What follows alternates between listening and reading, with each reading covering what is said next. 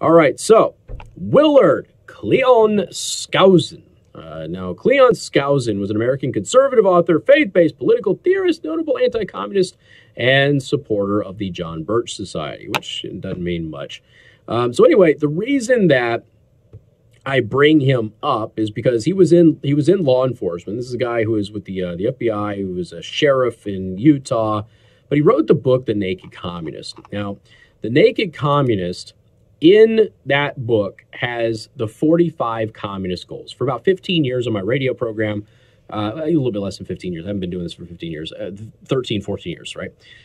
I have been talking about this. Now, I don't know, maybe 3-4 years ago, other radio hosts started bringing it up. And when I started doing the 45 communist goals, it was about 2/3 of the way done. As I read through this list for you today, before we head into open lines at 5 o'clock, you will notice that it's pretty much complete. Now, the 45 communist goals were actually entered into the congressional record by Albert Herong Jr., and that was in the 1960s, the early 1960s, I believe. It was written in the 1950s. So this was basically the 45 things that communist operators were trying to do to subvert American culture in the U.S. and to take over from within. Now, when this came out, obviously, it came out in an era of anti-communist, some would call hysteria, but at the same time, it ended up being proven true because the KGB, after the Soviet Union fell, many former officers, many defectors that actually said, no, he was actually right. We had programs in place to do exactly this.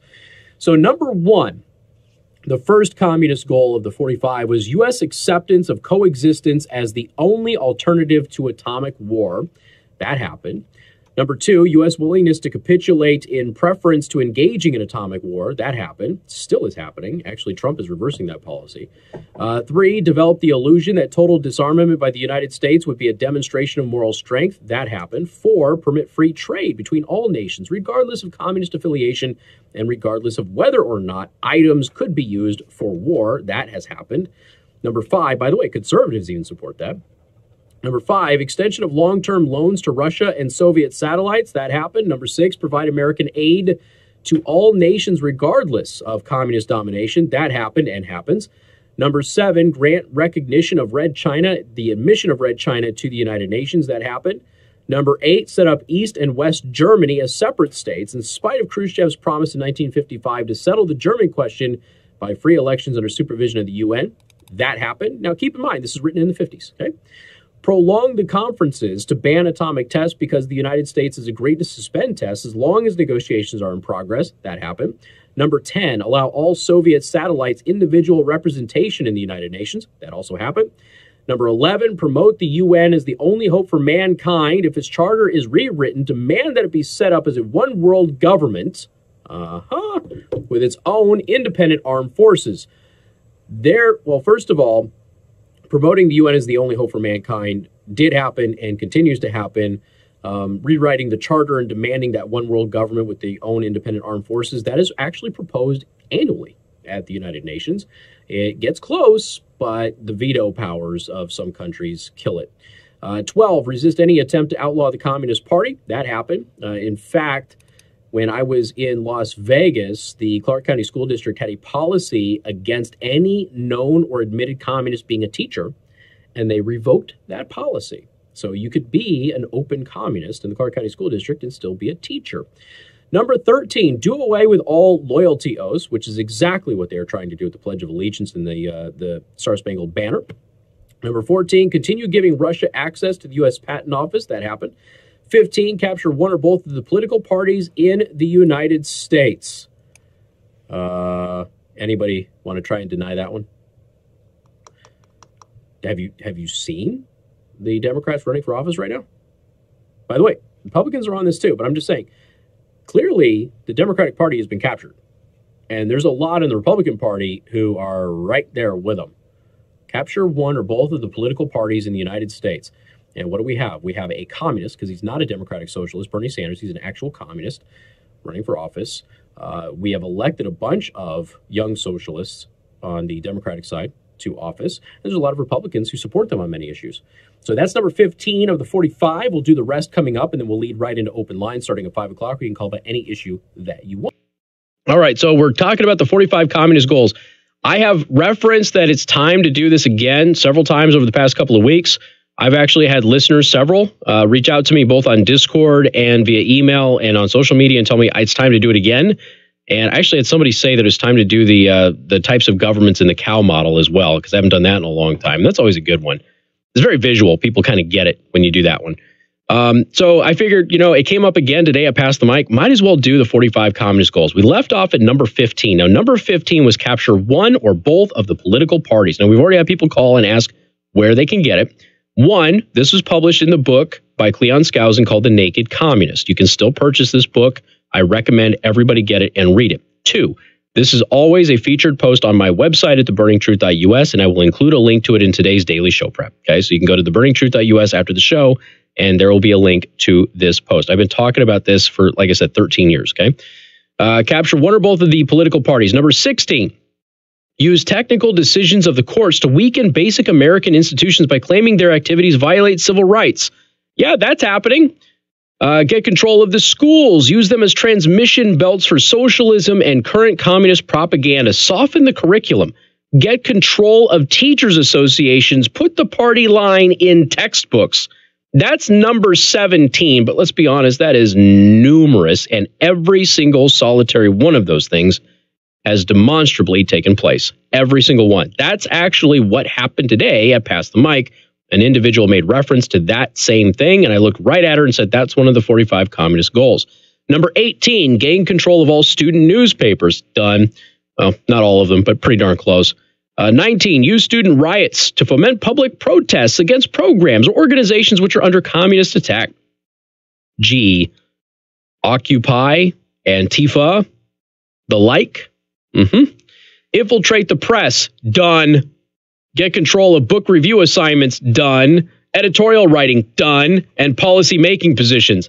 Done. That's all number 20, by the way. Number 21, gain control of key positions in radio, TV, and motion pictures. Done, done, done. Dun, dun, dun. Should have done it that way. Number 22, continue discrediting American culture by degrading all forms of artistic expression. An American communist cell was told to eliminate all good sculpture from parks and buildings and substitute shapeless, awkward, and meaningless forms. Yeah, that has happened all over. And right now, they're talking about tearing down all these historic statues, okay? Number 23, control art critics and directors of art museums. Our plan is to promote ugliness, repulsiveness, and meaningless art. 24, eliminate all laws governing obscenity by calling them censorship and a violation of free speech and free press. Done. Break down cultural standards of morality by promoting pornography and obscenity in books and magazines, motion pictures, radio, and TV. Done. Present homosexuality, degeneracy, and promiscuity in general as normal, natural, and healthy. Done, although I have issues with that one.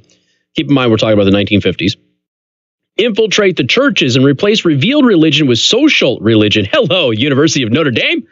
28, eliminate prayer or any phase of religious expression in the schools on the grounds that it violates the principle of separation of church and state. Heck, we have whole organizations that do that now at the taxpayer's dime.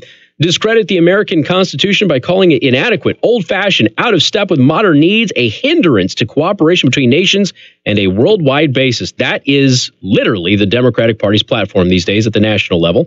Number 30, discredit the American founding fathers, present them as selfish aristocrats who had no concern for the common man. Done. 31, belittle all forms of American culture and discourage the teaching of American history on the grounds that it was only a minor part of the big picture. Give more emphasis to Russian history since the communists took over. Yeah, partially done. Support any socialist movement to give centralized control over any part of our culture, education, social agencies, welfare programs, mental health clinics, etc. Done, done, done is the Democratic Party platform. Eliminate all laws or procedures which interfere with the operation of the communist apparatus. Done. Eliminate the House Committee on Un-American Activities. Done.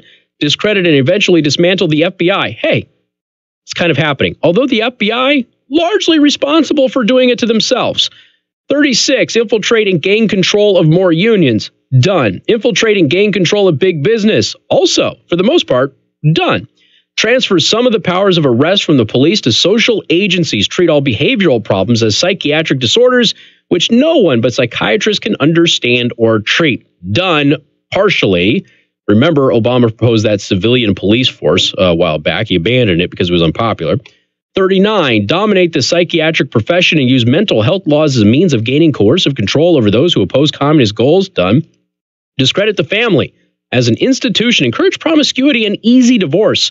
That's number 40. I would add abortion on demand on that one as well. Done. 41, emphasize the need to raise children away from the negative influence of parents, attribute prejudices, mental blocks, and retarding of children to suppressive influence of parents. Done. Create the impression that violence and insurrection are legitimate aspects of the American tradition, that students and special interest groups should rise up and use, quote, united force to solve economic, political, or social problems, also known as Antifa. Overthrow all colonial governments before native populations are ready for self-government. Partially done. Internationalize the Panama Canal. Done. And number 45, ladies and gentlemen, repeal the colony reservations so the United States cannot prevent the World Court from seizing jurisdictions over domestic problems. Give the World Court jurisdiction over nations and individuals alike. The Obama administration attempted it. The United States Supreme Court shot it down. When I first started reading this list, 2/3 of it was done. You can say 1.5 aren't complete yet, but there have been attempts. That's in the past just over a decade, 13 years or so. Huge, dramatic changes in our society have happened. Now, keep in mind, defectors from the Soviet Union who worked with the KGB and former KGB officers who have spoken publicly about this said they had programs in place to do this because they knew they couldn't beat us in an armed conflict. So they had to change the culture. It's one of the reasons that they infiltrated the civil rights movement. It's one of the reasons they infiltrated hippie movements and things like that. There was KGB agents at Woodstock, for crying out loud. It was a way for them to enter counterculture in the United States in order to influence people who would grow up to become professors and politicians and business leaders and, of course, parents. The 45 communist goals found in The Naked Communist. I encourage you to purchase it. They will be in the Daily Show Prep today, written by Cleon Skousen, again, former FBI agent and sheriff in the state of Utah.